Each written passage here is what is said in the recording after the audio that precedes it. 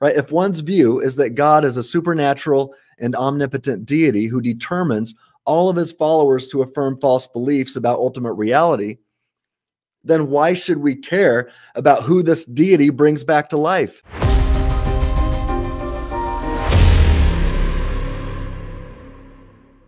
I just want to say, before we get going into the questions that you guys have for me, Yeah.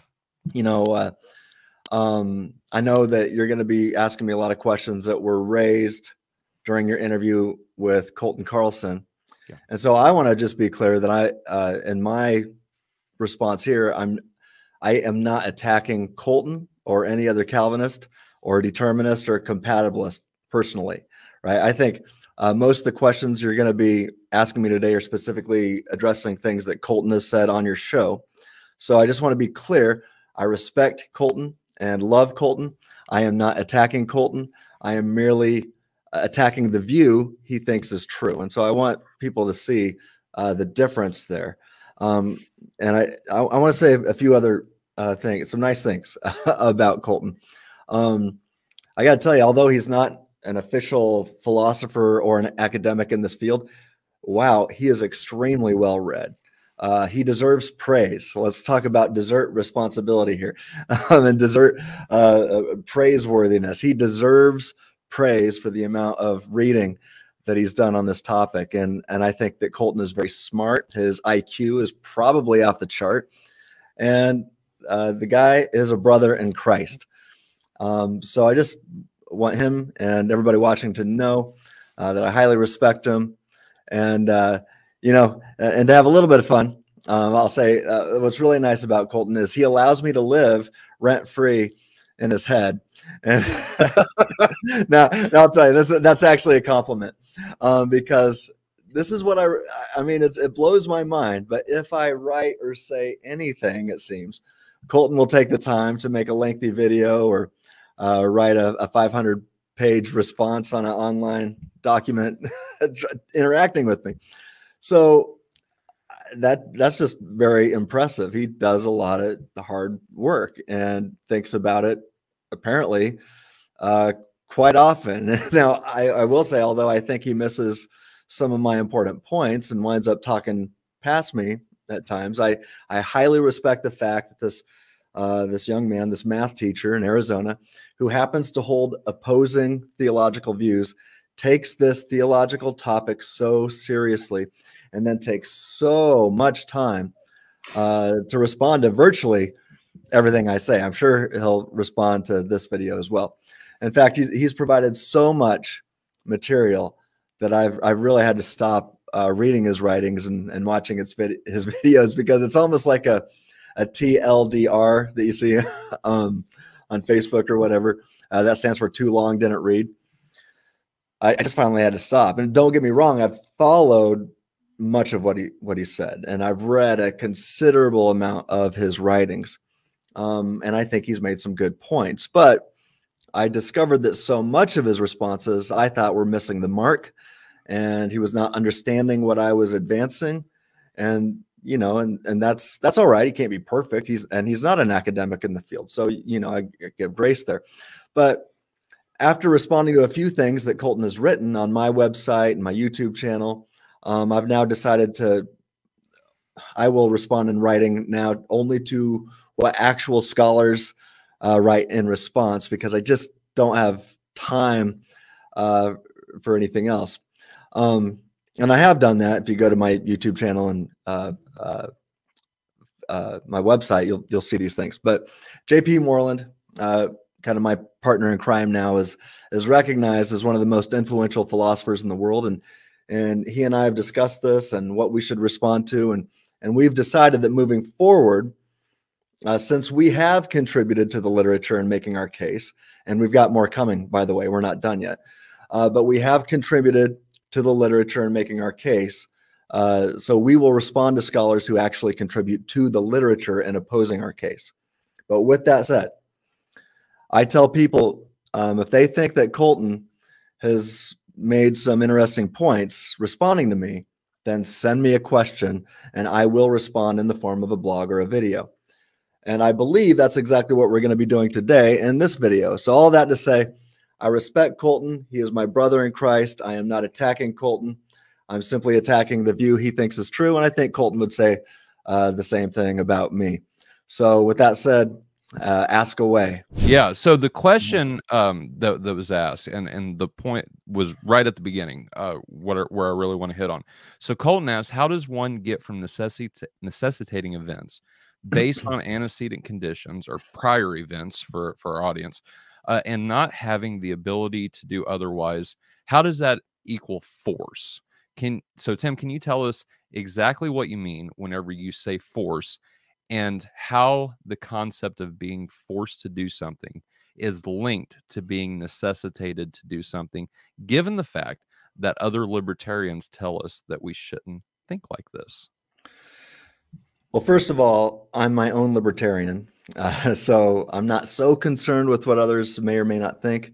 I'm going to define my terms, craft my arguments, and make my case. And that's what I do. So my case is that it's true by definition. Multiple definitions of force can be found in online dictionaries. So just type in force definition in Google, and multitudes of definitions are going to come up. So the other day I did that, and one of the first ones that came up, here's a definition of force. Quote, force, let me get that here. All right, force is an external agent capable of changing a body's state of rest or motion. All right, force is an external agent capable of changing a body's state of rest or motion. So on ED, or exhaustive divine determinism, for those watching, we're talking about the idea that God determines everything, not just some things, not just physical actions, but everything, even your mental actions. So I call that exhaustive divine determinism, and I abbreviate that by saying ED, EDD, okay? So on ED, God is this external agent who does not only necessitate how a body moves, but also how the mind moves, as it were. Exactly how you think, the manner in which one reasons, well or poorly, and ultimately, exactly what you believe. Now, here's the first definition of force from Merriam-Webster. Strength or energy, talking about power, exerted or brought to bear, a cause of motion or change, active power.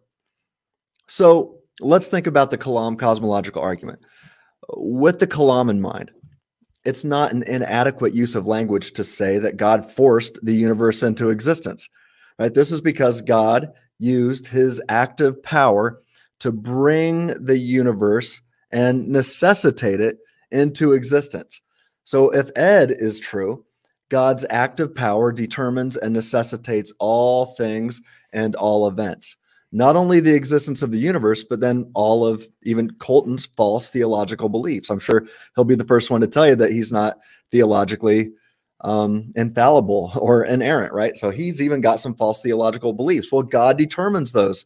God determines Colton to go to Scripture and interpret it in such a way that it leads to his false theological beliefs. And nobody dies with a perfect set of theological beliefs. We could also say that God determines and forces all of Colton's sins, right? So since God is using his active power to necessitate Colton's false and sinful thoughts, it's fair to say that God is forcing Colton to think incorrectly and sinfully. After all, an omnipotent God could have used his power differently. Now, to be clear, I'm not discussing the other kind or the other definition of force, which is being forced against one's will, right? That's the kind of force that Calvinists are always talking about. James White made that clear in our debate last year. It was, I think Andrew brought that debate up. It was actually a year ago from tomorrow that we had that debate. Wow. And yeah, so White, I was talking about one thing, and being necessitated, that use of force, and then White was like, well, we're not being forced against our will. And I'm like, that's not the case I'm making. That's a different definition. But when you think about it, I'm sure that Colton does not desire to hold false theological beliefs. But, I mean, it'd be weird to say, yes, I desire to have false theological beliefs. No, I'm sure he doesn't want to do that. He doesn't want or desire false theological beliefs. But on Ed, God determines or forces Colton to hold false theological beliefs against his will. So I think we can also make a case on this other definition of force that Calvinists are often appealing to. But ultimately, I'm merely noting that there is nothing inappropriate with using the word force when referring to X if God uses his power to necessitate X. Right. X would not have happened otherwise. God necessitated the occurrence of X can also mean that God forced X to occur. And based upon definitions found in dictionaries, this use of the word is not inappropriate whatsoever. Now, Dr. Victor Reppert has used this exact same tactic to defend C.S. Lewis's use of the word irrational in his original Argument from Reason back in the 1940s. Which, by the way, the argument C.S. Lewis's Argument from Reason is a precursor to the free-thinking argument, which I've advanced with J.P. Moreland. So the free-thinking argument is part of the larger family of these arguments from reason. But anyway, I'm following Dr. Victor Reppert's lead. And I'll say this much. If one uses the word force in the context that I've provided just now, we ought to be clear as to what we mean by that term. And that's what I do. That's exactly what I strive to do. And so it'd just be, it's nice when we can use words, tell people exactly what we mean by that. I'm trying to do it. I encourage everybody to do the same. But it seems to me that often it seems to me that some determinists and compatibilists prefer the waters to stay muddy instead of striving for philosophical precision. And I've got some articles and videos discussing that if people want to go to my website or my YouTube channel. And I got to say, I'm not perfect at it either. I make mistakes, but I've got to say that it is my greatest desire to strive for philosophical precision. I really desire that. That's one reason why, Michael Preciado and I were supposed to have a debate on your channel, and I was wanting the most philosophical precision possible, and anyway, the debate kind of fell apart after that. So it didn't happen. But bottom line, I'll just say this. If God uses his power to necessitate your false beliefs, it's fair to say that God forced you to affirm false beliefs. So, yeah, what do you guys think? Given our last episode with Colton and the distinctions that he made whenever it came to different ways that God determined how things happen, whether it was deficient or efficient. I think both of those ways fall into what you're saying here, Tim, because even though, and I can see this, how a Calvinist that hears someone say force either can imply one of two things.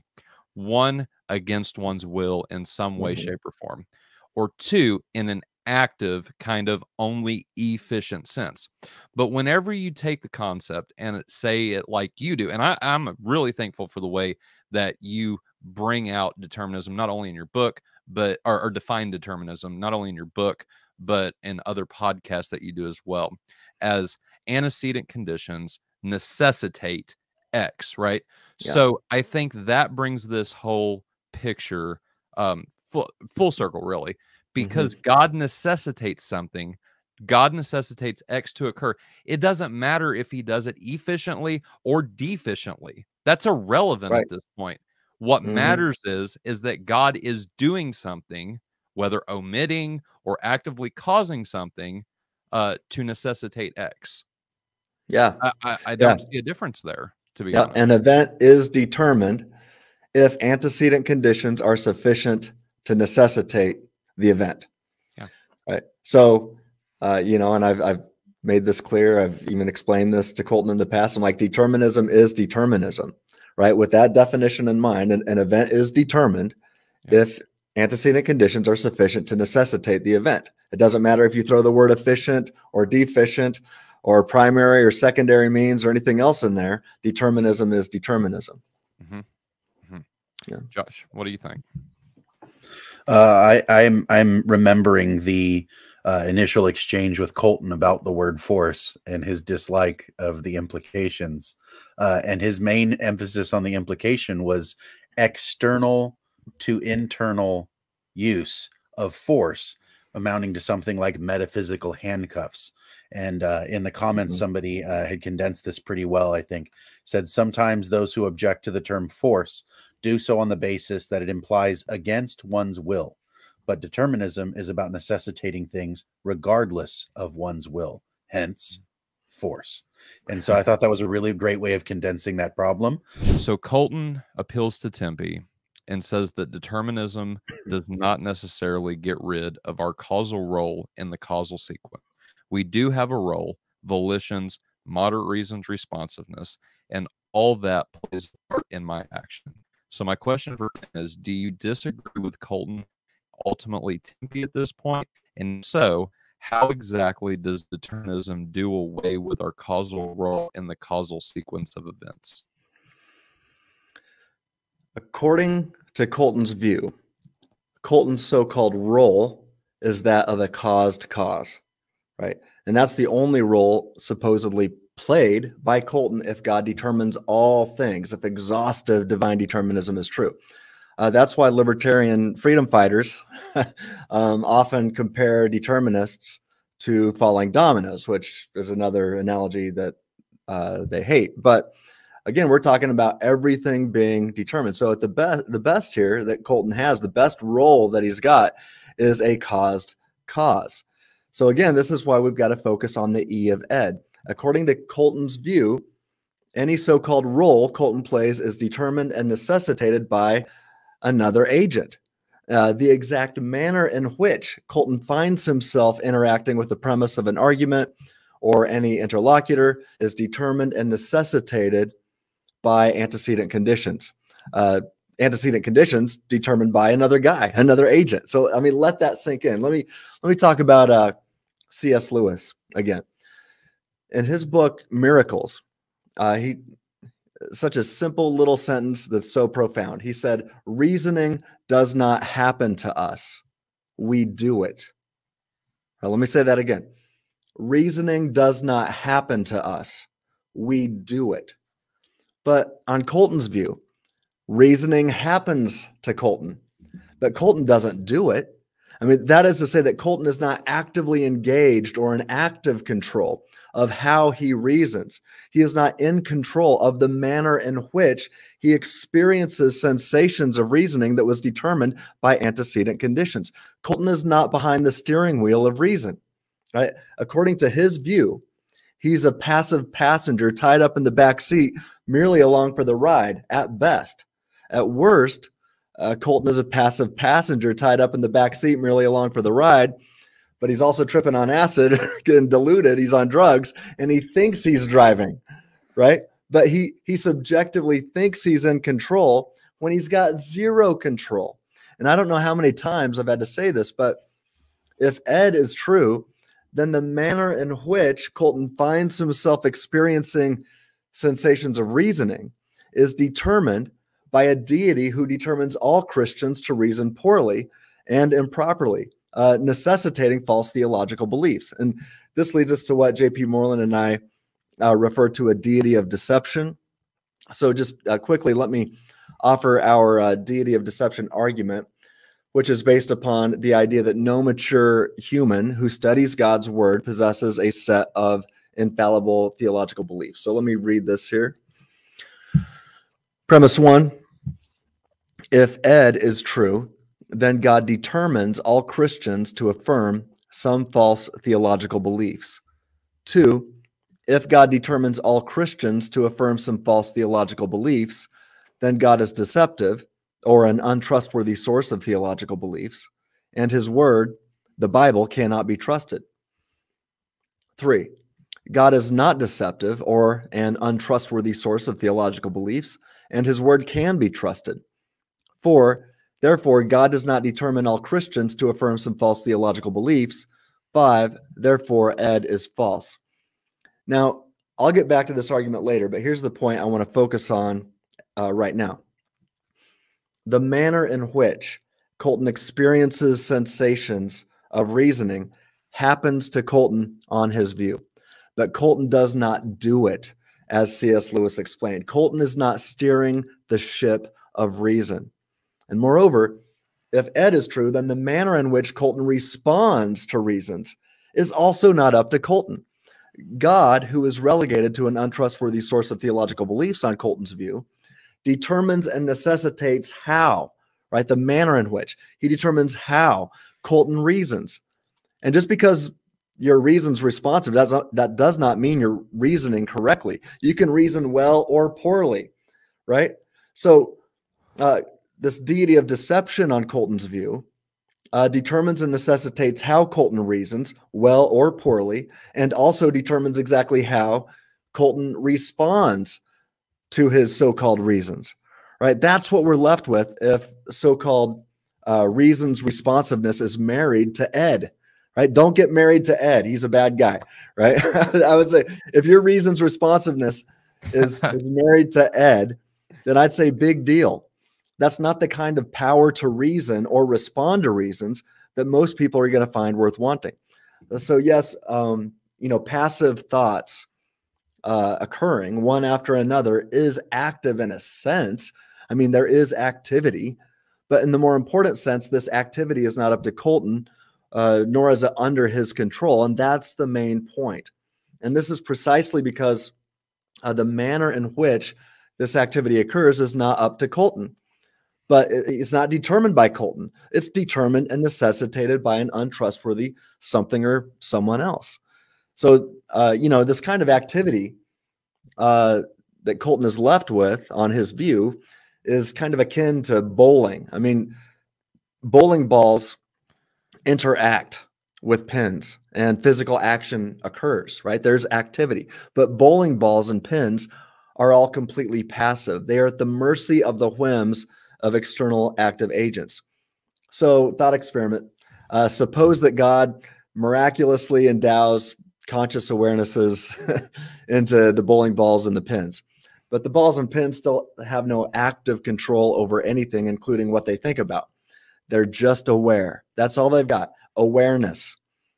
But if that's the case, then nothing would change. So who cares about conscious awareness if it can't be used to change anything?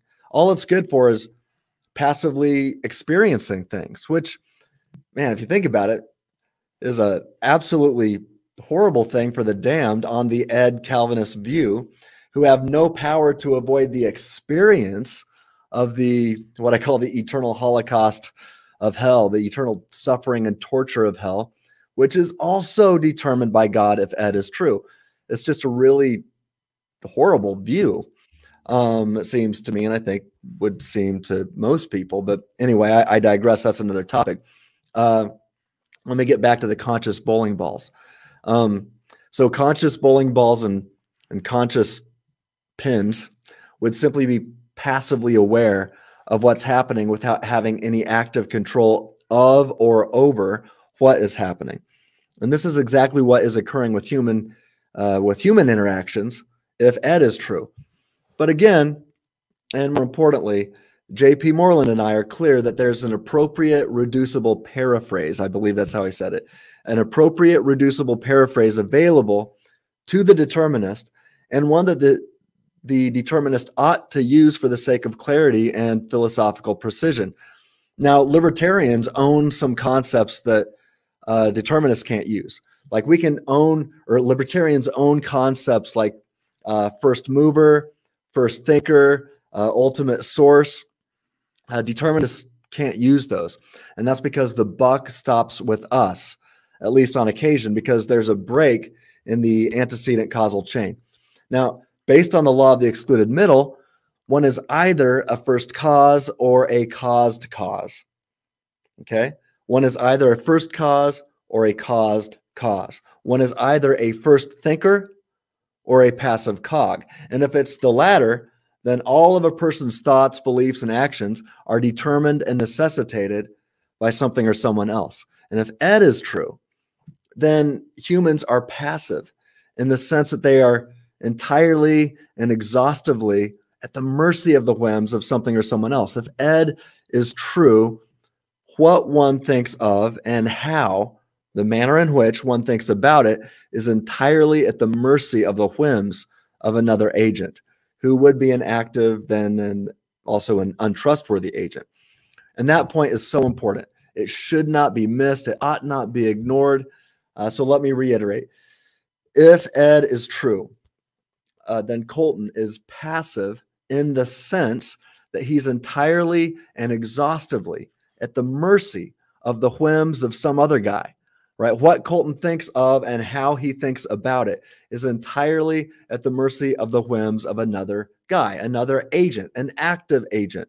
In the case of Ed, this active agent who determines how Colton thinks and what he believes turns out to be a deity of deception, right? Now, this so-called reasoning happens to Colton, as C.S. Lewis described. In that sense, Colton is completely passive in thought and action. Colton does not possess any so-called guidance control, Colton doesn't possess a control condition if something or someone else is in complete control of his condition.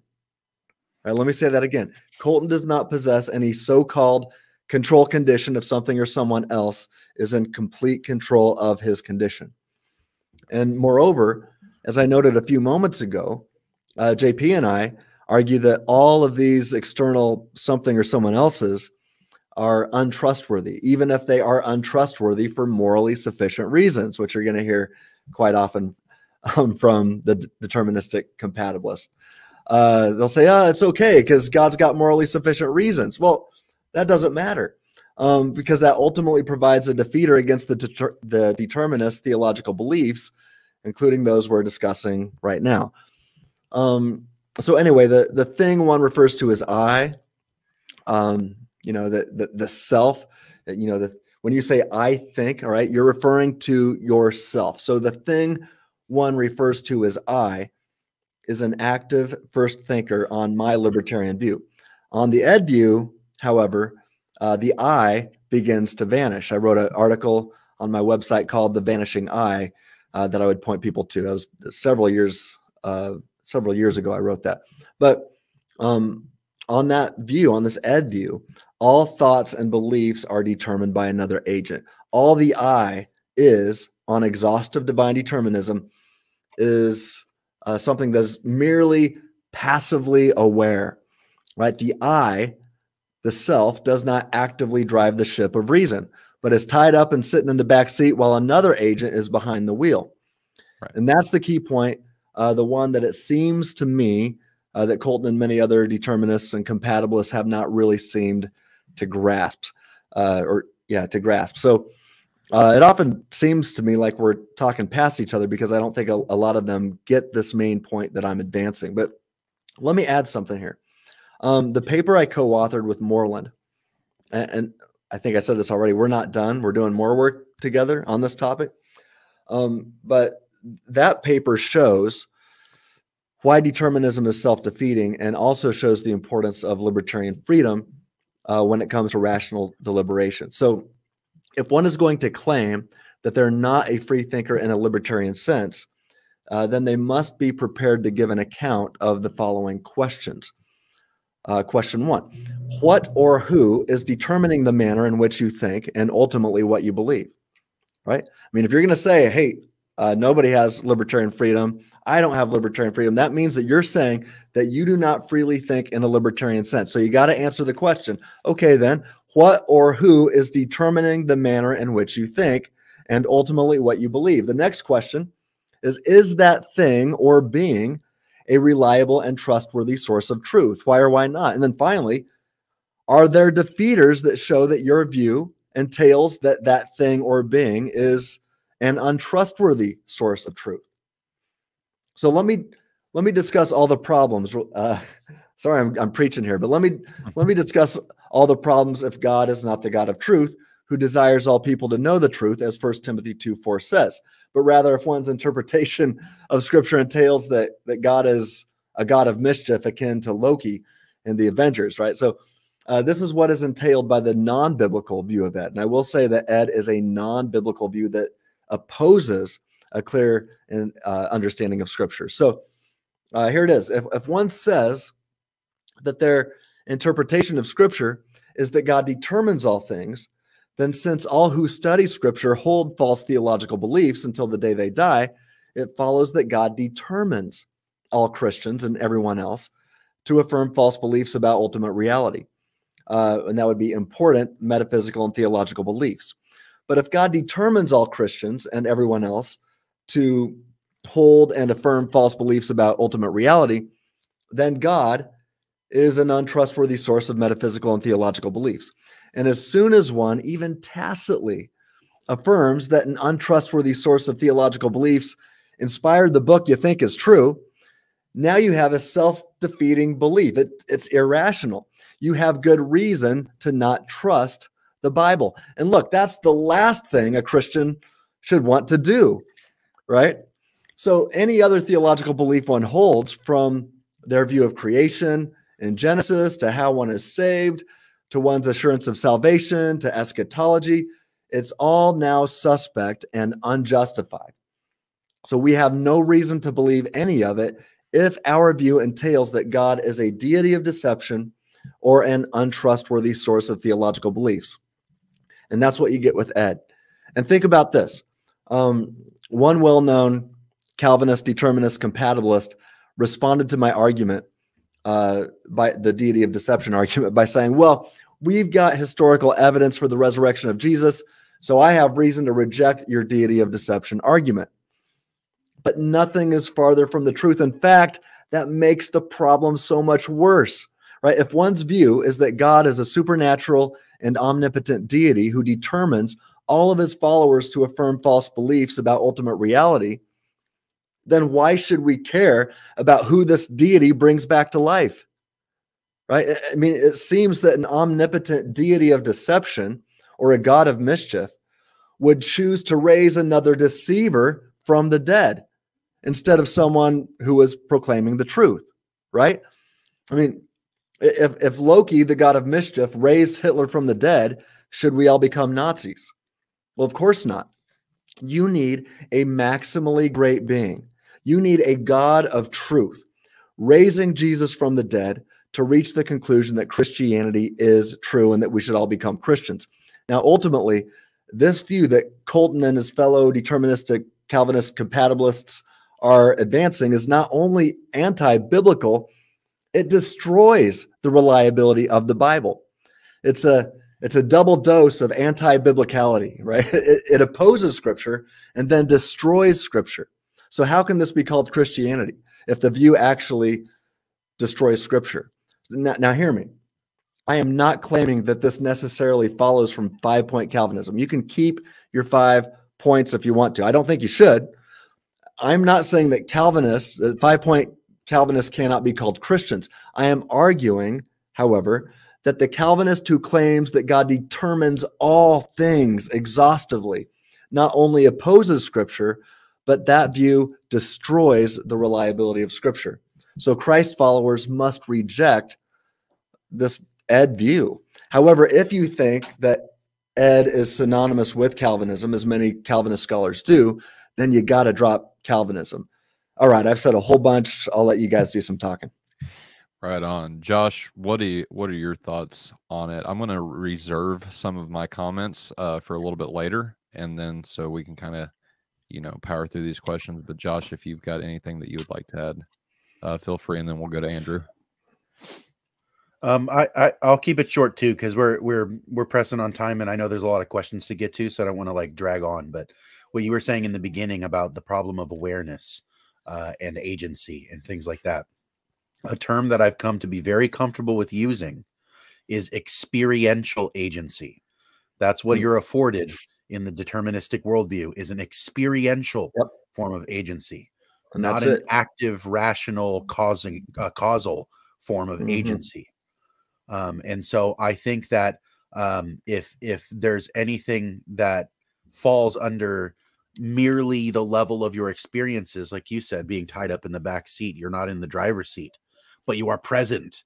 You're experiencing things as they happen, and you're experiencing at best the illusion of being the source of your decisions. And because of that awareness, the awareness seems to be sufficient to dupe your senses and your rationality, or whatever it is you're experiencing as rationality.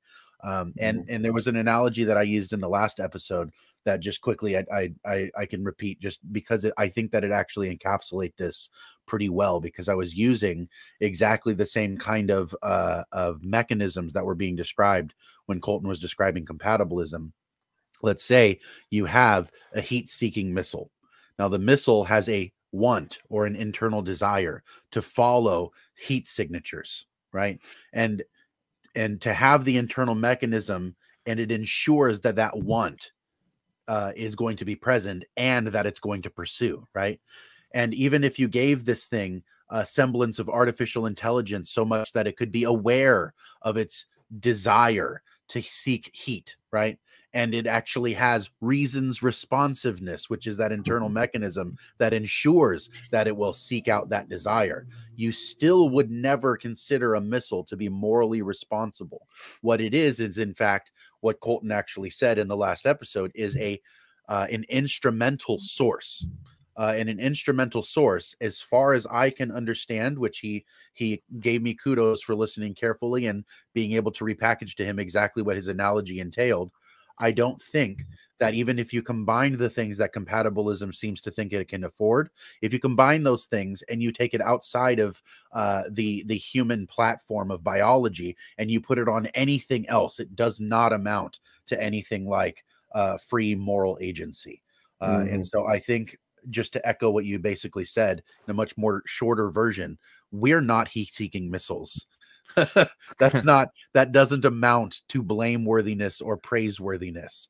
Instrumental causes are not moral agency. Or epistemic agency. Right. Yeah, no, because the missile can't, even if the missile had an awareness of its desire and had reasons to pursue, it still wouldn't have the ability to reason toward whether or not that was the thing it wanted to pursue. It would simply have the want and the reason. Yeah, if exhaustive divine determinism is true, what you're aware of is not determined by you. The manner in which you think, ultimately leading to your so-called choice, is not up to you. It's determined by another guy. But here's the thing. All these quotes that I'm pulling from is from the part 1 that we did with Colton, called Calvinism, Compatibilism Continued. There's 2 parts, so I would recommend everyone go watch. Well, actually, I would recommend everyone go watch the entire playlist, the 20 hours now that we have on this subject. But the quotes that I'm specifically pulling from are from Calvinism, Compatibilism Continued, Part 1.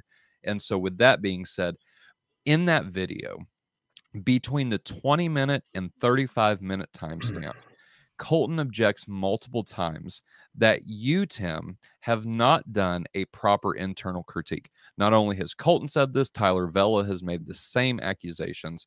And so, namely because you won't interact with premises and definitions that Colton or Tyler or other compatibilists would accept. And so my questions, it's kind of a 2-part question. What is your response to this, first and foremost? And are there other ways? So what is your response to that? Are there other ways to argue other than doing an internal critique? If so, what are they? And if not, could you give us an example of a proper internal critique? So with all due respect to Colton and even Tyler, I don't care what Colton and Tyler subjectively accept. I think I've said that before. But on Colton's view, he is not in control of what he accepts or rejects, right? That is up to another guy, God, a deity of deception, right? So, I mean, let that sink in. On Colton's view, he is not in any active control of what he accepts or rejects. That's up to a deity of deception. On my view, Colton's mind seems to have been made up by him. It's been hardened by him. Colton's hardened his own heart, or hardened his own mind here, in a sense. I believe that humans can harden our own hearts and minds by way of non-careful thinking, especially over the course of time, right? So what do I care about? I care about what those who have open minds are willing to accept. And more importantly, I care about what is logically entailed by a view, even if the adherent of said view refuses to accept what is logically entailed by their own view. That's the primary point that I'm concerned with here. I care about what is logically entailed by a view, even if the adherent of that view does not realize it. Okay, so JP and I, we offer arguments that actually get inside the shoes of the guy who affirms the concept of exhaustive divine determinism. So we start with what is true according to the ed view, and we make our case from there. So let me give another a slightly altered version of the one I offered earlier. Just a second, let me get this up. Okay, premise one: if God determines all things about humanity, then God determines all Christians to have some false theological intuitions and to hold some false theological beliefs. 2, if God determines all Christians to have some false theological intuitions and to hold some false theological beliefs, then God is an untrustworthy source of theological beliefs. 3, if God is an untrustworthy source of theological beliefs, then there is reason to doubt God's inspired word. 4, there is never reason to doubt God's inspired word. Can I get an amen? Amen. All right, thank you. Amen. 5, therefore, God is not an untrustworthy source of theological beliefs. 6, therefore, God does not determine all Christians to have some false theological intuitions and to hold some false theological beliefs. And finally, 7, therefore, God does not determine all things about humanity. And thus, ed is false. Exhaustive divine determinism is false. God does not determine and necessitate all things. So the premises leading to the deductive conclusions are extremely strong. And if Colton says, yeah, but I've got a different intuition, then that makes the point of the argument. Colton's subjective intuition cannot be trusted if it's determined by a deity of deception or an untrustworthy source who determines all Christians, including Colton himself, to have false intuitions regarding ultimate reality and theological matters. All he's left with now is question begging, or begging the question. That's all you've got at this point. Reasoning in a circle. And I've explained this on numerous occasions. But moreover, as I've recently noted, if one replaces the word God with demon or another agent, one would have no problem affirming the so-called controversial premise of this argument. So it seems to be special pleading not to do it here just because we're discussing a deity. And as I've said in the past, I've said this on my website and YouTube channel. I think I said, if it's good for the goose, it's good for the gander. And if it's good for a demon, it's good for a deity. But ultimately, I'm not concerned with what Colton or any other compatibilist subjectively thinks here. I'm concerned with what is logically entailed by a certain position. And those who disagree with me then possess the burden of showing exactly why my conclusions are not entailed. My goal is to show people who do not yet have a dog in the fight, show people whose minds are not already made up or hardened, what is wrong with this low view of God. And also, it's not just a low view of God, it's also a low view of man. And heck, it's also a low view of Scripture. It's about a low view of everything. But this is what is logically entailed by Colton's view of exhaustive divine determinism. So bottom line, this argument exposes the fact that belief that God's inspired word is trustworthy is incompatible with exhaustive divine determinism. Let me say that again. This argument exposes the fact that the belief that God's inspired word is trustworthy is incompatible with exhaustive divine determinism. So in that vital sense, JP and I have demonstrated that compatibilism is false. And this follows even if a compatibilist subjectively does not accept it. Now, they might want to argue that something else is compatible with determinism. Fine, make your case. But J.P. Moreland and I have shown that the belief that God's inspired word is trustworthy is incompatible with determinism or exhaustive divine determinism. And if they respond by saying, well, I just don't have that intuition, or I don't accept your premise, that response is impotent. It doesn't do anything.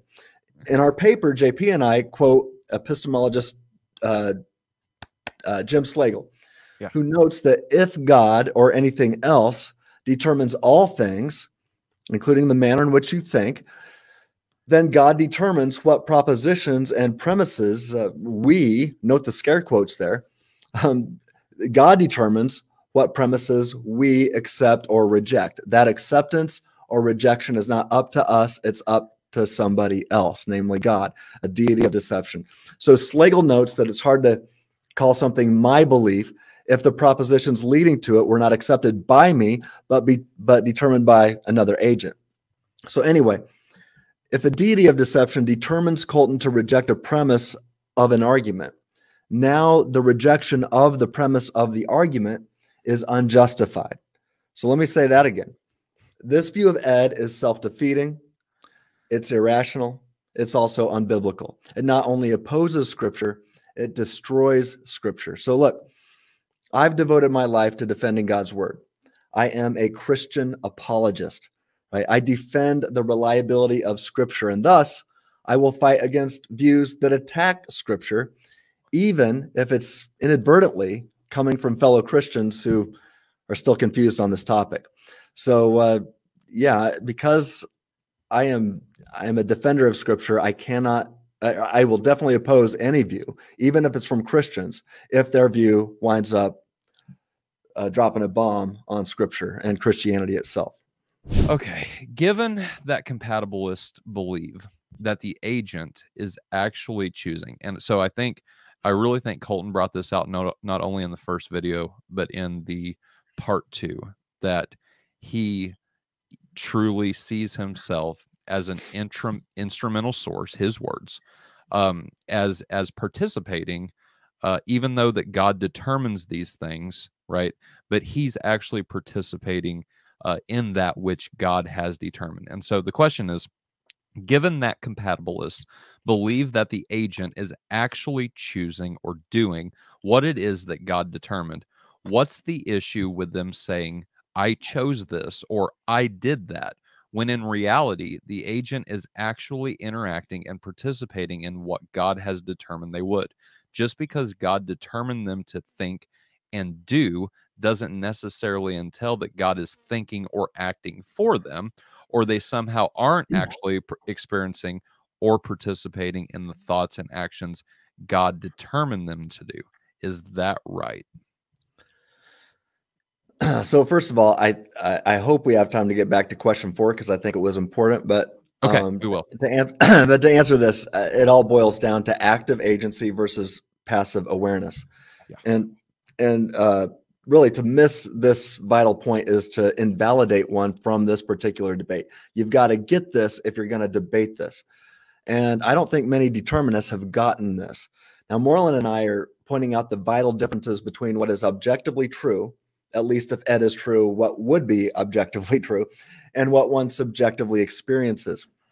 Now, our friend Michael Preciado, for example, who Colton often references, has offered what he refers to as the subjectivist condition for desert responsibility, and says that we have to subjectively see ourselves as the actual source and see ourselves as the apt candidate for praise or blame, or for praise of blame. Praise. Yeah, you get the idea.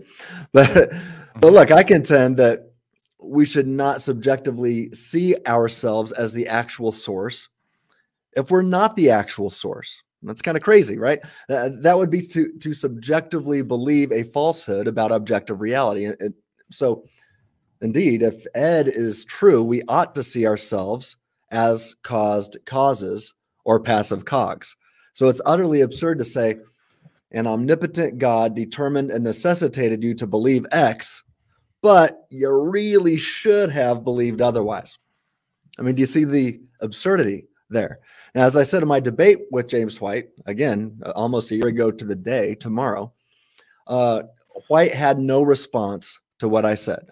I said, no possible world exists where God determined me to do X, but I really should have done other than X, because that doesn't make any sense. Now, so if a deity of deception determines a person to believe a falsehood, then talk of what a passive but conscious cog ought to believe goes down the drain, right? And moreover, if we are not the actual source, then we should not be seen as the apt candidate for praise or blame, right? So I'll call that the objectivist condition, or the objective truth condition.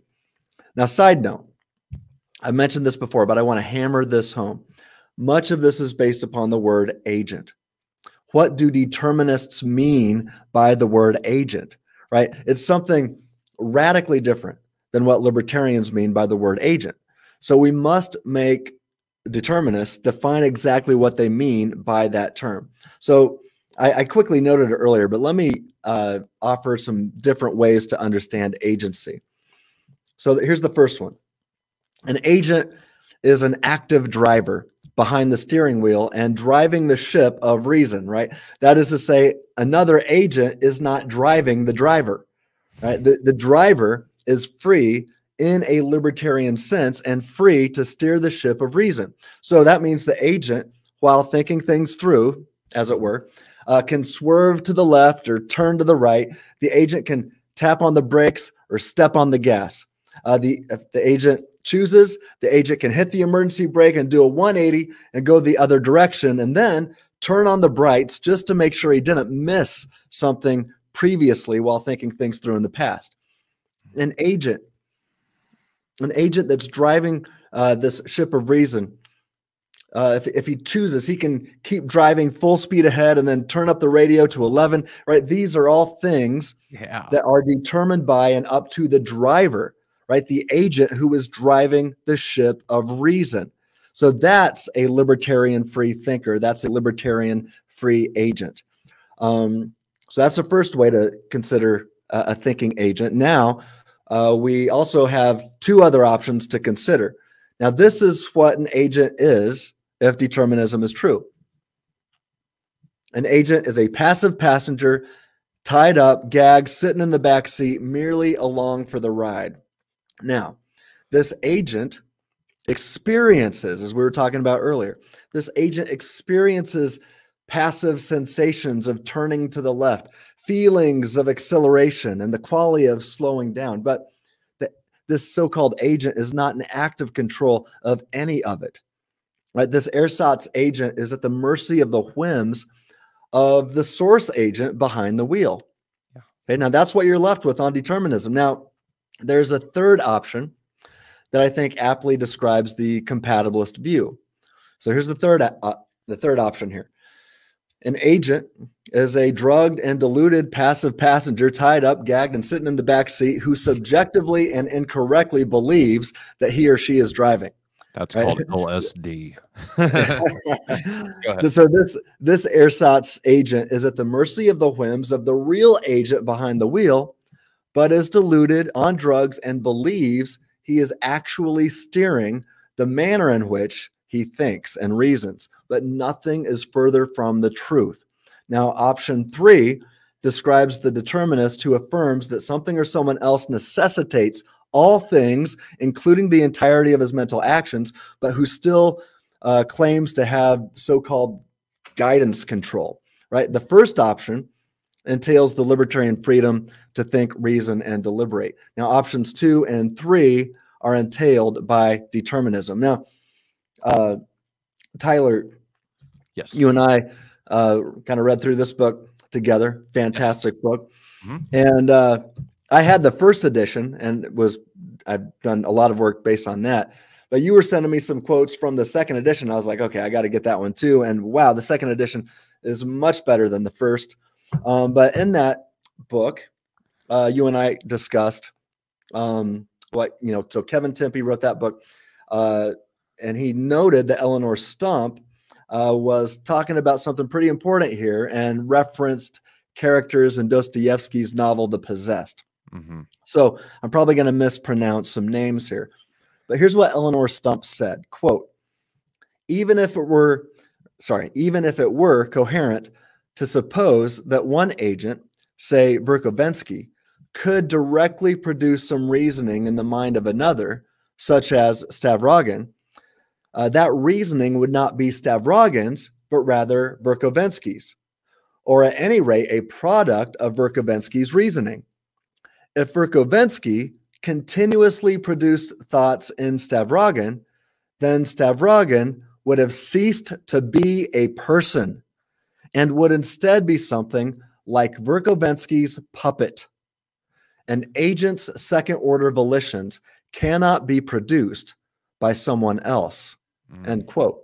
Now, Stump continues and says, quote, the essence of freedom is that the agent's own mental faculties, her intellect and will, are the ultimate sources of any free act and not something outside the agent. A free action, mental or bodily, cannot be caused by something external to the agent, end quote. But you see, that's exactly what's happening if Colton's view of exhaustive divine determinism is true. Moreover, not only is humanity not epistemically responsible for what we refer to as rational inference, if the something else that determines the entirety of our mental activity can be shown to be non-rational or untrustworthy, right? This is going to get us back to C.S. Lewis's argument from reason.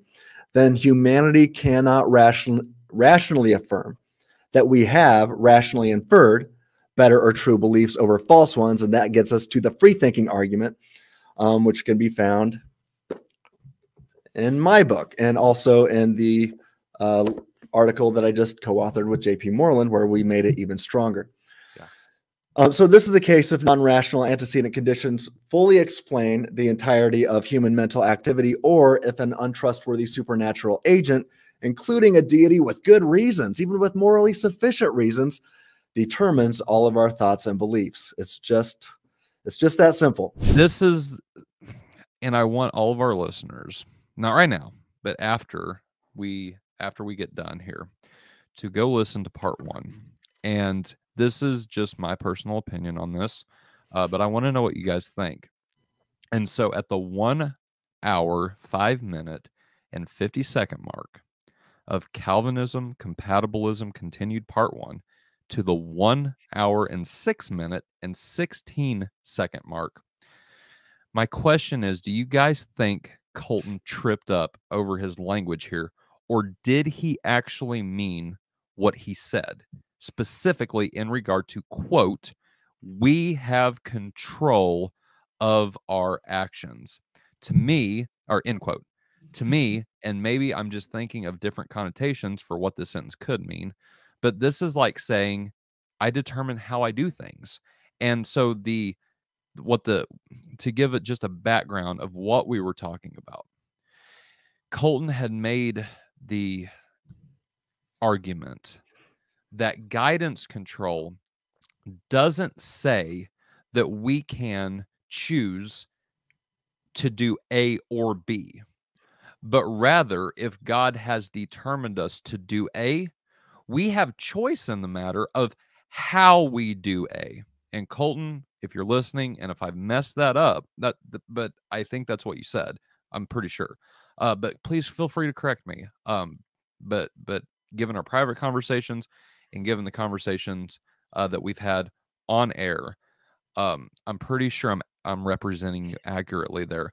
But in regards to we have control of how we do A, not necessarily we can do A or B, that seems to eliminate theological determinism.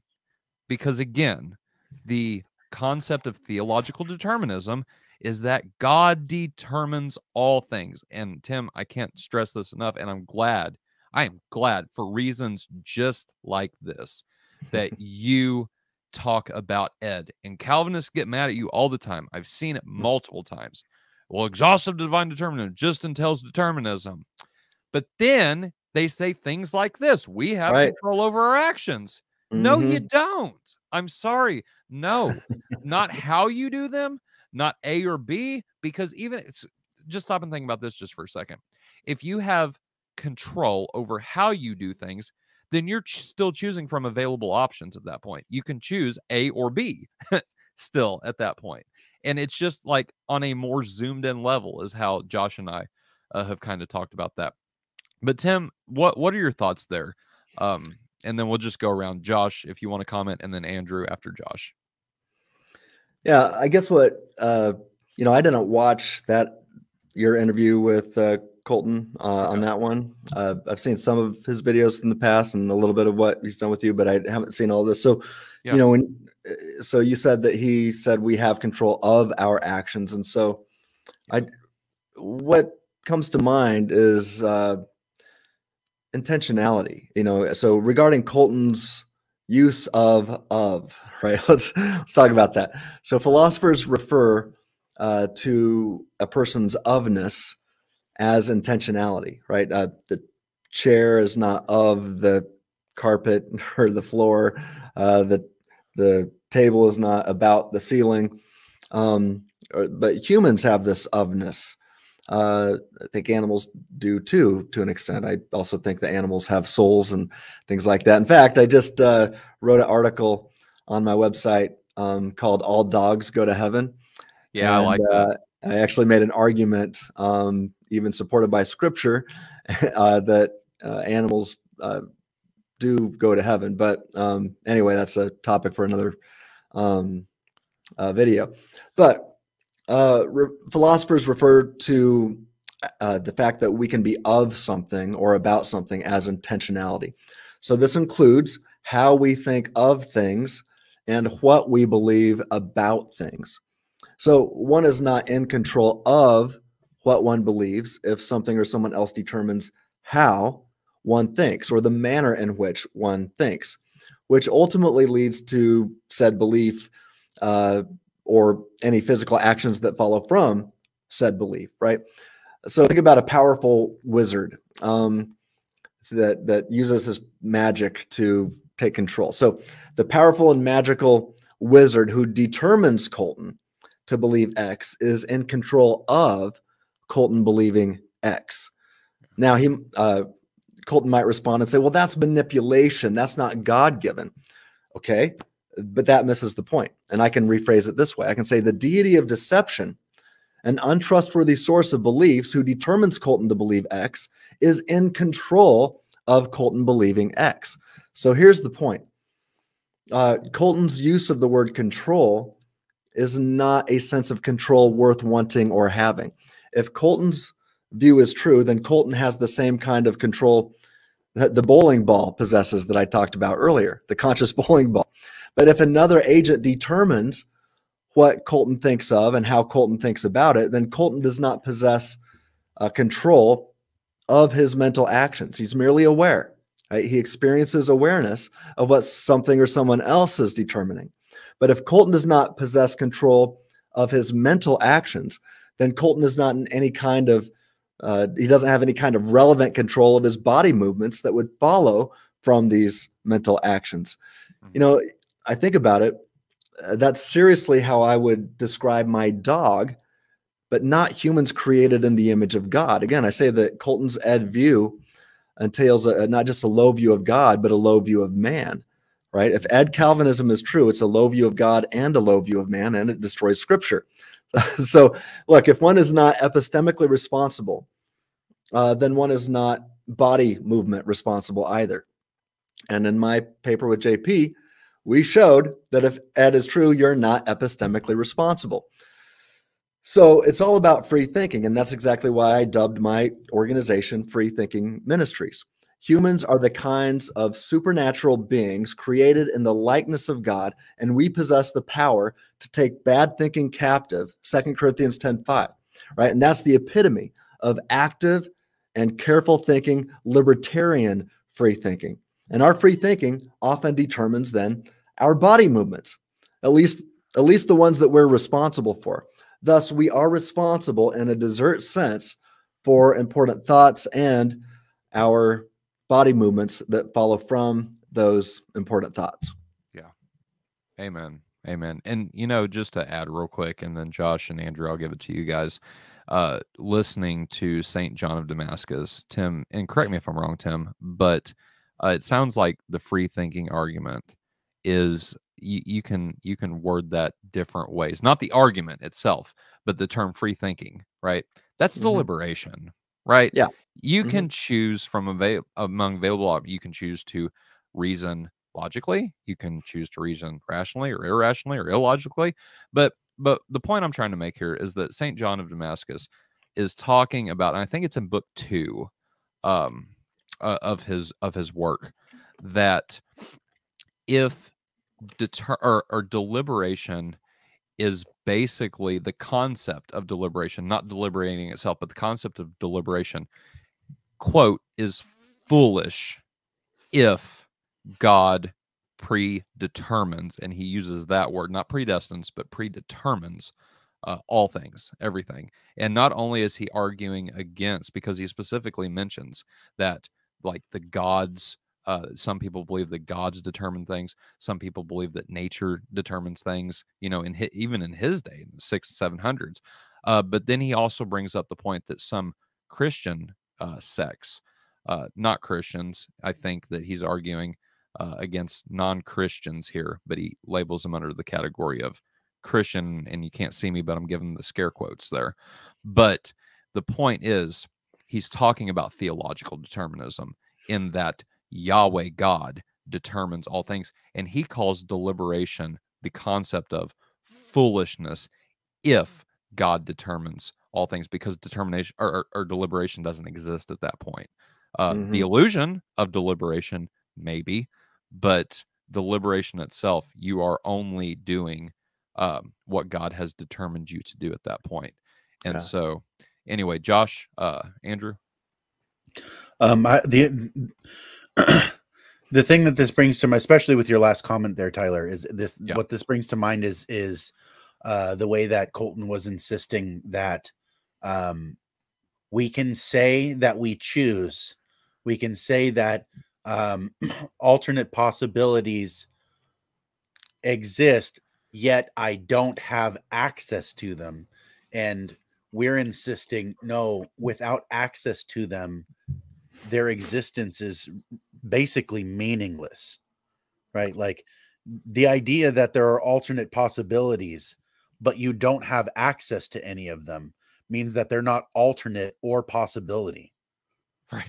In my understanding, the word possibility connotes with it possible.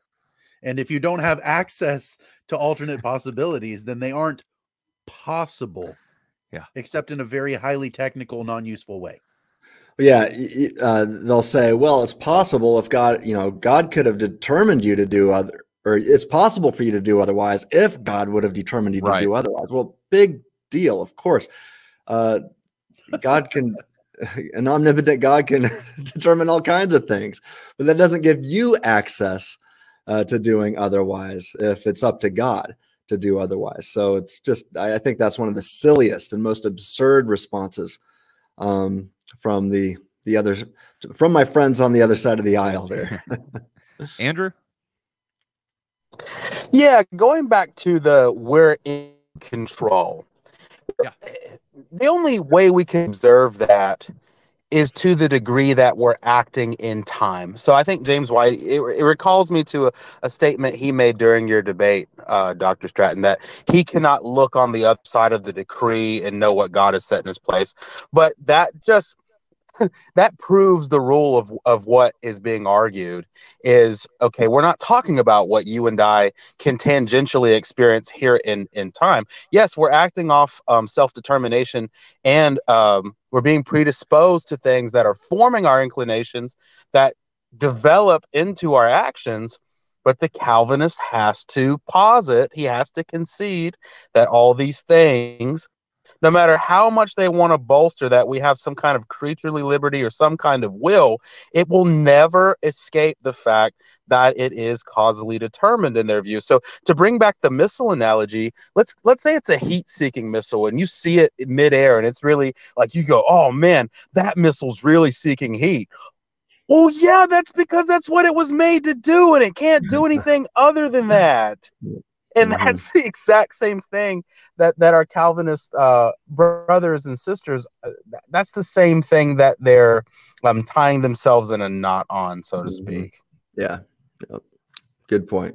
So for those listening, like I said, we can't play the clip. So this is at the 51:23 timestamp.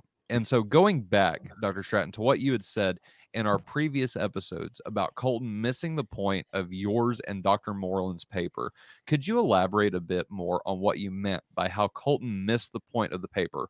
Also, does it have anything to do with Colton, quote, smuggling in libertarian vocab words, end quote? Yeah.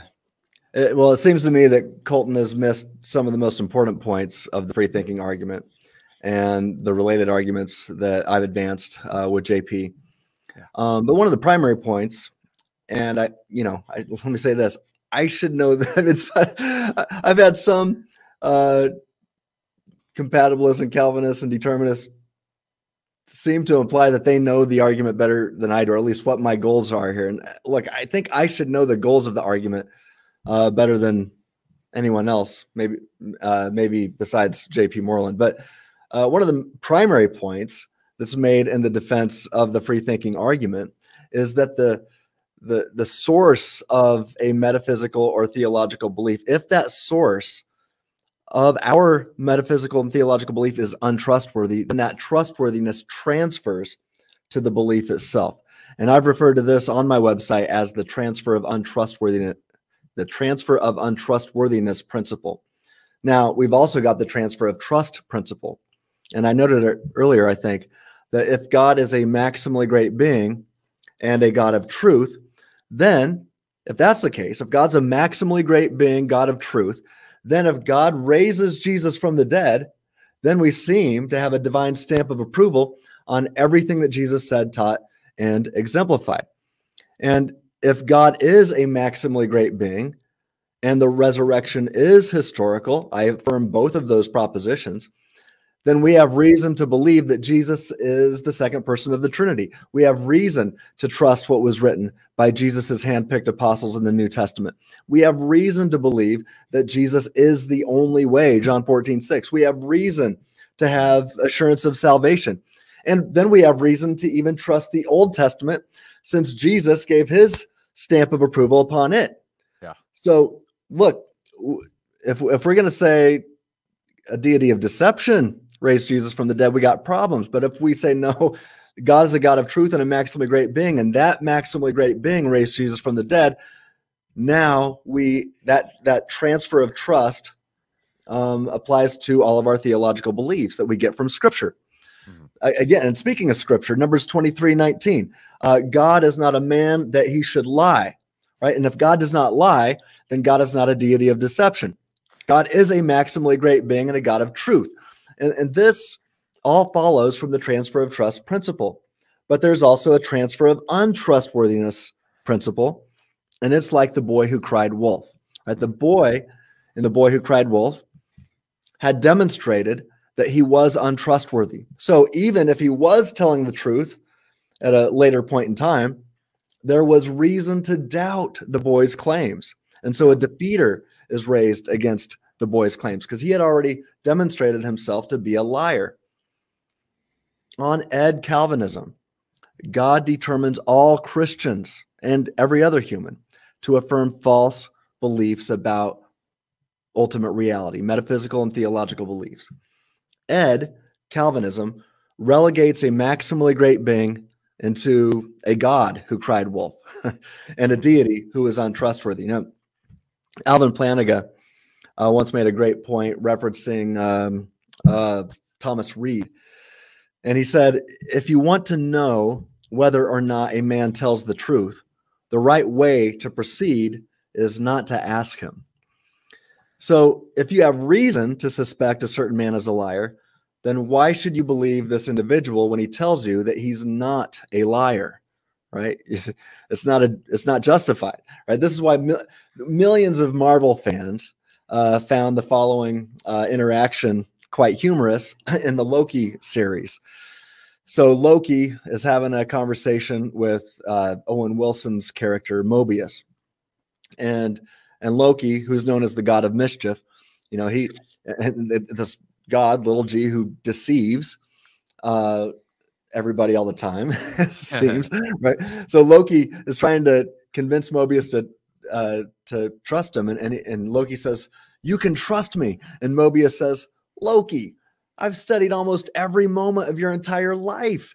You've literally stabbed people in the back like 50 times. And Loki's response is, "Well, I'll never do it again." It's so funny because everyone sees the absurdity in that response, including little kids who are watching it. But in the same way, if we have reason to suspect that the manner in which we experience thought and reason is determined by a deity of deception or an untrustworthy source of theological beliefs, why assume these specific thoughts and reasons, which are already suspected of being unreliable, are reliable when addressing this defeater? So to avoid this problem, the entirety of our mental lives cannot be determined by an untrustworthy source. We've got to be free from untrustworthy deterministic antecedent conditions. We've got to be free to think, what I refer to as libertarian free thinking. And in our paper, J.P. Moreland and I discuss that this makes the most sense. We give 4 options at the end in our conclusion. And we discuss that really there's only one way to do this. And what makes the most sense of this libertarian free thinking is if God exists and created humanity with what seems to be a supernatural power, right? Not being determined by the laws and events of nature, seemingly like everything else in the universe. But when we're thinking things through and deliberating about the inference to the best explanation, right, that's got to be us driving that ship. And that only makes sense if God created us in his image and likeness and gave us this power to do it. Now, I also show the problem with abductive reasoning if something or someone else deterministically prevents the one experiencing these sensations of deliberatings from actually accessing better and true beliefs, which is what you get if Ed is true, right? God would prevent you, deterministically prevent you from accessing truth when you're trying to figure out what is true, at least when you're wrong. So, and since everybody's wrong, God does this to everybody on occasion. No, but especially even on theological matters, right? So it's hard to refer to a person as a rational agent if something or someone else determines the manner in which they think and how they think about things, and ultimately deterministically prevents this so-called agent from accessing truth. How is that a rational agent? If someone else deterministically prevents you, deterministically necessitates the way you think. And as Paul Helm said, every twist and turn of your thinking is under the control of God on his view. And then God deterministically prevents you from getting the truth on a theological matter. How can we refer to you, if you're being determined in that manner, as a rational agent? Don't tell me that's a rational agent. So yes, though, to Colton's or to your question, Colton, as well as the vast majority of determinists, or it seems to me to be that way, I do think they continually steal from libertarian language, and they should not do this when an appropriate reducible paraphrase, as Moreland says, is available for them to use, and one that I can't use as a libertarian, right? I don't have access to that. So use the terms that I don't have access to, and I'm going to try to use the terms that you don't have access to. So indeed, this reducible paraphrase provides clarification and philosophical precision. So let's use the different languages that correspond to these opposing views so we don't talk past each other and we don't confuse the audience trying to make sense of this. So look, unless a determinist wants to employ a rhetorical mirage, as JP and I discuss in our paper, if they want to employ a rhetorical mirage to deceive those new to the discussion, we ought to be as clear as possible. Let's strive for philosophical precision and not use terms that the other has access to. Use the terms that I don't have access to describe your view. So both John Martin Fisher in his works and in his book that he wrote with Revisa, and Colton on our podcast have stated that one primary reason they are compatibilists is because of what Tempe calls the, quote, held hostage objection. So the held hostage objection states that if determinism were to be scientifically proven in some fashion, then the compatibilist wouldn't have to alter their views of moral responsibility or human freedom, whereas the incompatibilist would, for either to be inconsistent or either be inconsistent in their beliefs. So in other words, since the incompatibilist, holds that the truth of determinism and human freedom and moral responsibility are incompatible, if determinism were scientifically proven, they would either have to A, affirm human freedom, moral responsibility, therefore granting compatibilism, B, deny human freedom and moral responsibility, granting incompatibilism, or C, be inconsistent. So Fisher explains this, quote, one of my main motivations for being a compatibilist is that I don't want our personhood and our moral accountability, as it were, to hang on a thread or to be held hostage to the possible scientific discovery that determinism is in fact true, end quote. So, Tim, what do you think about the held hostage objection, and does it play a significant role in this debate? No, the held hostage objection does not play a significant role in the debate. In fact, in my opinion, it's an absurd reason to be a compatibilist. So that's what I think about the HHO, this hostage crisis. So that's all I got to say about that. Just kidding. I have a lot to say about it. So hang on tight. Yeah. I really have 3 points in response to this. So point number 1, science is the wrong tool for the job, right? So the trilemma that we're offered here is a false one. There's another option at our disposal, and that's simply to reject the so-called science that says determinism is true. One of the first things I learned at Biola University when I was there under JP is what can science do and what can science not do? And this science is the wrong tool for the job. Our culture is vastly, is really confused, and they think that science can answer all kinds of questions when the scientist is impotent to do that. So the primary reason to reject the supposed scientific discovery is because science is the wrong tool for a metaphysical job. And this is like asking the following questions. And by the way, there are such things as stupid. Well, let's not call them stupid. Let's call them unintelligent and uninformed questions. So somebody says, well, what if science someday proves that abstract objects don't exist? Or what if somebody says, well, what if science someday proves that angelic beings don't exist? Or what if science someday proves that God doesn't exist? So why are these unintelligent questions? Because these are metaphysical questions that are outside of the scope of scientists. You might as well ask a plumber what he thinks about these metaphysical issues. Nothing against plumbers, right? I mean, but science is the study of nature, the physical universe, and thus a scientist is one who studies nature and the physical universe.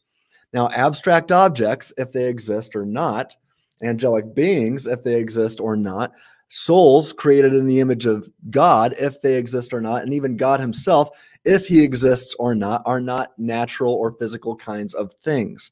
Thus, these questions are outside of the field of the natural sciences. So we need metaphysics to discover the truth of these important questions. So just as a plumber can't discover the answer to these questions while working on your toilet or on the pipes under your sink, a scientist is utterly impotent to tell us anything about these metaphysical questions while they're in the lab.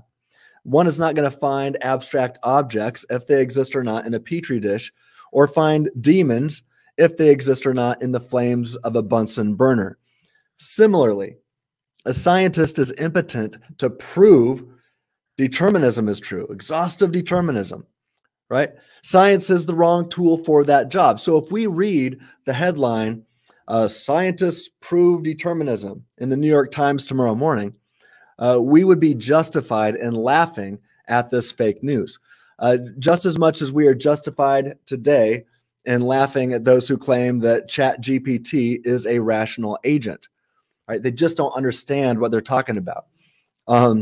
They haven't done metaphysics, right?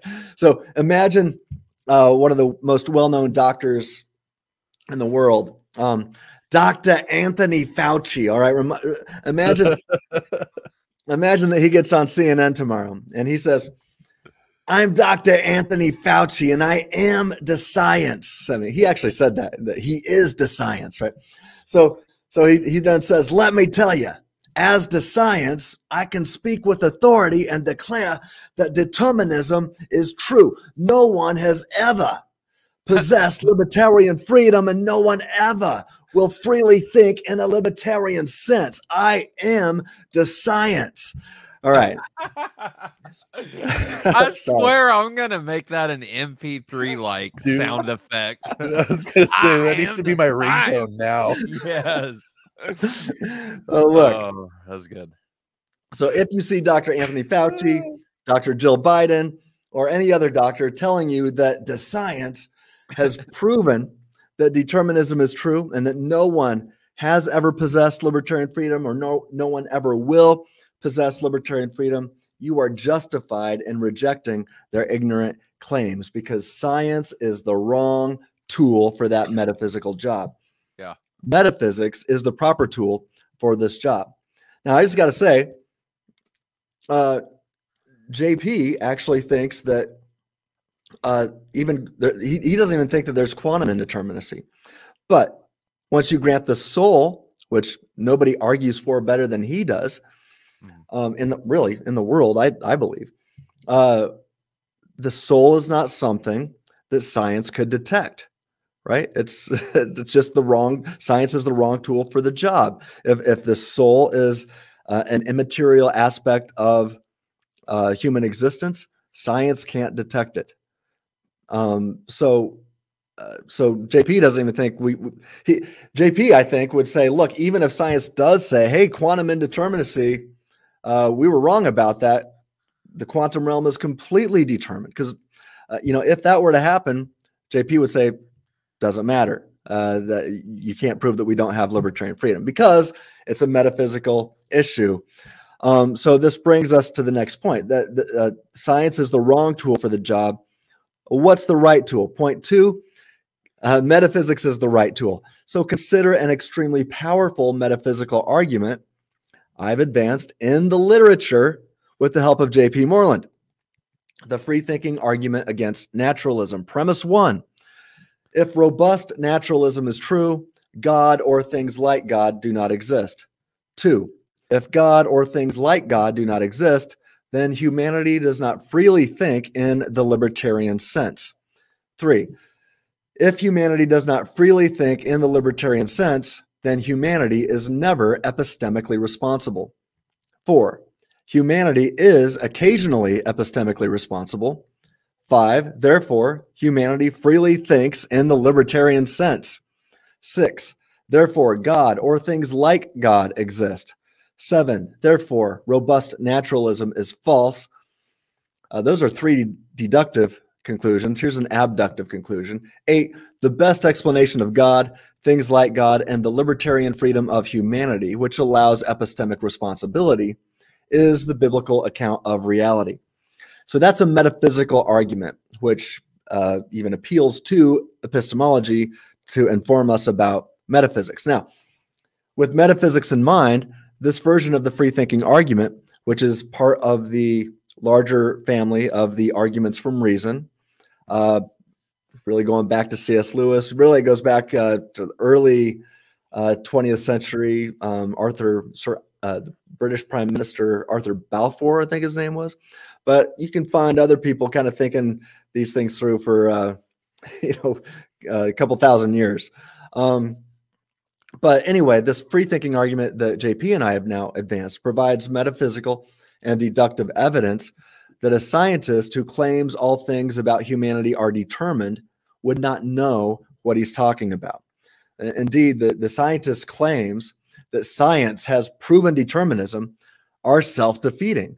right? Just as the Calvinist claims that the Bible proves determinism, well, those are self-defeating. They're both in the same sinking ship. The free-thinking argument exposes the fact that if determinism is true, then metaphysical beliefs are fully explained by way of non-rational or untrustworthy antecedent conditions. And that would include the belief that libertarian freedom does not exist, or the belief that exhaustive determinism is true. Well, if that's the case, then the beliefs that libertarian freedom does not exist and determinism is true, those beliefs are not justified. Those are non-justified beliefs if determinism is true. Thus, claiming that determinism is true and that humanity does not possess the libertarian freedom to think is ultimately self-defeating and a suicidal assertion. Now, speaking of suicide, John Polkinghorne was a theoretical physicist and also a great theologian who realized this metaphysical truth. I've got a quote from him. Let me get this. Polkinghorne is a renowned scientist who realized the limits of science. But here's a quote I love. He says, quote, "I do believe that in the end, the denial of human libertarian freedom is incoherent because it destroys rationality. On its own terms, its very utterance, though purporting to be reasoned, is no more than the mouthing of an automaton. Like all extreme critiques born of the hermeneutics of suspicion, it ultimately proves to be suicidal." End quote. That's from his book, Reason and Reality. Well, we can also add to the following argument based upon Victor Reppert's work, which is, again, based upon C.S. Lewis's argument from reason. And we can add this to our cumulative metaphysical case. So this would be derived from Victor Reppert's work. Premise 1, no metaphysical belief is justified if it can be fully explained as the result of non-rational or untrustworthy antecedent conditions. 2, if determinism is true, then all metaphysical beliefs can be fully explained as the result of non-rational or untrustworthy antecedent conditions. 3, therefore, if determinism is true, then no metaphysical belief is justified. 4, determinism is a metaphysical belief. 5, therefore, the belief that determinism is true is not justified.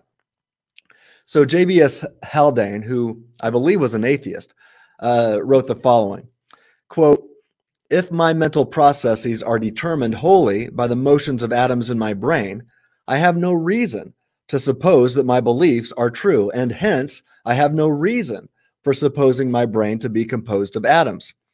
So on a related note, I've got to say this. With Haldane's words in mind, consider the same line of reasoning, but applied to exhaustive divine determinism. And I know I'm not talking, we're focused on science right now, but I just want to add this. So we can say it this way. If my mental processes, which form my theological beliefs, are determined wholly by a deity of deception, even if the deity has morally sufficient reasons to deceive all humanity, well, then I have no reason to suppose my theological beliefs are true, and hence I have no reason for supposing my mental processes are determined by such a deity. So anyway, if one has no reason to believe X, then the belief in X is not justified. And Victor Reppert has noted, he said, quote, "If the truth of one's belief makes it unjustified, this surely would make the belief a prime candidate for rejection," end quote. So as these metaphysical arguments demonstrate, if determinism is true, then the belief that antecedent conditions determine all things is not justified. So thus, a rational and reasonable person ought to reject determinism, even if determinism is affirmed on the front page of the New York Times or proclaimed on CNN. It would be the epitome of disinformation, misinformation, and just plain fake news. And this brings me to my third and final point on this hostage crisis, or this held hostage objection. And that's point number 3. So science opposes determinism. So if Fisher and other compatibilists are so concerned with what scientists think about this topic, even if it's the wrong tool, right? Well, even if you're still committed to the wrong tool, then you should still reject determinism. A seeming majority of scientists today affirm the indeterminacy of quantum mechanics. And if the quantum realm is not deterministic, then exhaustive determinism, including exhaustive divine determinism, is false. If these actual scientists in the real world today are not enough to persuade the determinist to give up his exhaustive divine determinism, then why should a possible New York Times headline that does not actually exist be enough to convince anyone else to the contrary, even if it existed in a possible future, right? Now, many have appealed to Libet experiments to suggest that humanity does not possess libertarian freedom, even if the quantum realm is indeterministic. But this flies in the face of further discoveries. Matt Flummer and Taylor Sear have had multiple guests on their show, the Free Will Show, talking about how these Libet experiments do not show that determinism is true and leave room for libertarian freedom. But anyway, Libet experiments are focused upon quick reactive choices, but they do not touch important choices. And this is especially true when it comes to thinking things through over the course of a long period of time. What we discussed is called rational deliberation, right? This thinking things through over the course of time to eventually infer the best metaphysical or theological inference after examining all the data and thinking about it for a while, right? Those Libet experiments don't touch that kind of thinking, this rational deliberation. So that I've argued at length, that kind of thinking, rational deliberation to make rational inferences, requires libertarian free thinking. So anyway, in summary, my response to the hostage crisis is threefold. Number one, science is the wrong tool for the job. Number two, the free thinking argument and the arguments from reason provide reason to reject potential ignorant claims of scientists. And three, if one is still committed to using the wrong tool, science still stands against exhaustive determinism. So bottom line, I'm not worried about the possibility of scientists proclaiming that they have proven determinism is true. If this unlikely event happens in the future, we can offer the free thinking argument and other metaphysical arguments in response, demonstrating that the science is wrong.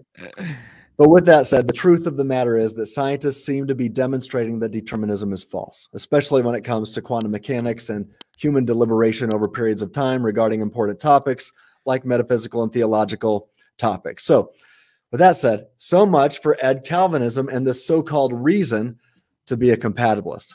That is to say, this reason to be a compatibilist is an escape from reason. It destroys one's ability to reason to be a compatibilist in the first place. It's suicidal, it's self-refuting, it's irrational.